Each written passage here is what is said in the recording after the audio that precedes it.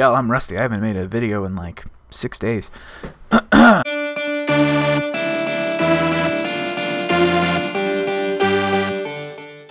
Hello, Tech Theater, and welcome to my video about set design, or about kind of the basics. So I'm going to cut in here real quick just to say, to make sure that you guys have two different designs.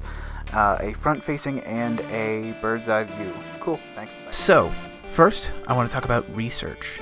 So I've given you 7 different categories of which you're going to research and pick one of those. Now I don't want you, if you are picking just a classroom, I don't want you just to type in classroom.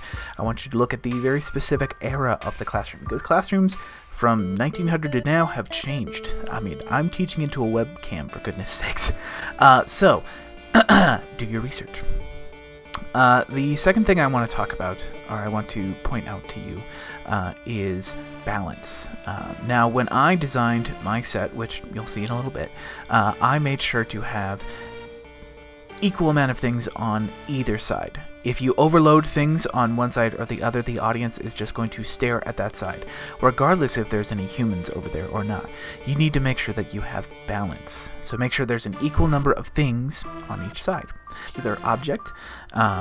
In my case, I designed a backyard, which you will see here and here. And if you look at, I'll put it back up again here, there's several different acting zones in this space. Top, if you look at upstage left, you'll see the grill. You can have an acting zone where you have the cook of the grill and someone standing next to the grill or standing on the opposite side of the grill. You've got the table, that's a big acting zone. By either of the doors can be an acting zone where you can conceivably have a conversation, or you can have people separated. On stage, there's not that much space. There's, 20, 30 feet.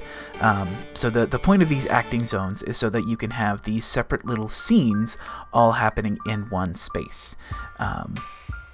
Again, back to my set. If you look, I've got a tree and a bench and an umbrella and a chair and a bird bath kind of gathered around there. All of those are different acting zones. And the last thing I want to talk to you guys about is realism versus drama.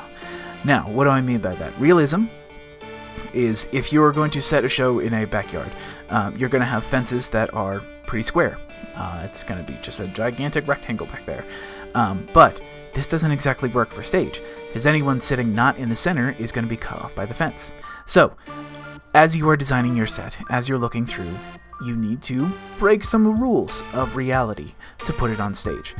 If you notice, and this is typical of pretty much all sets, the edges are curved. They are not stationary. So instead of looking like this, things are opening up. They're cheating out like that. Yeah, so make sure that you are cheating things out, that you are opening things up. If you notice in my design, there's only one chair that's facing the audience.